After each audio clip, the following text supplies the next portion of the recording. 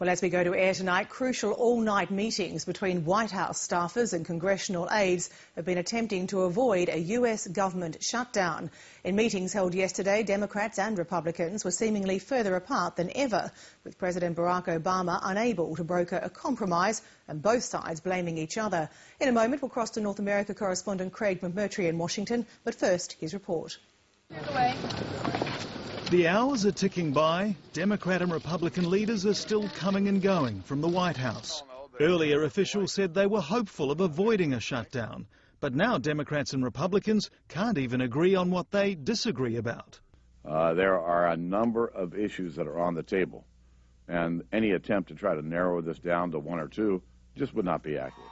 John Boehner insists there's no daylight between him and his Conservative Tea Party-backed members, who are also demanding a say on where money is spent. The shutdown fight is also now about abortion.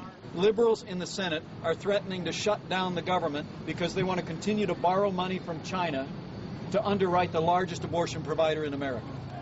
Conservatives are demanding restrictions on abortion funding and greenhouse gas regulations. Furious Democrats are accusing the Tea Party of cheering for a shutdown. This is an extreme agenda that has nothing to do with a funding bill.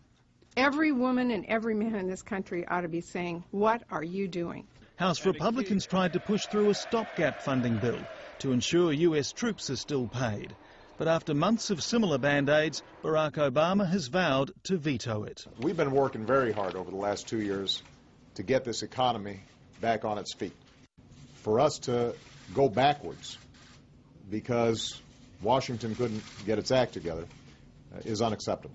More than budget cuts, this political fight's become an arm wrestle for the balance of power in Washington, involving not just the Democrat-led Senate and the Republican-led House, but also the Tea Party within the GOP, and over the president's ability to control the outcome.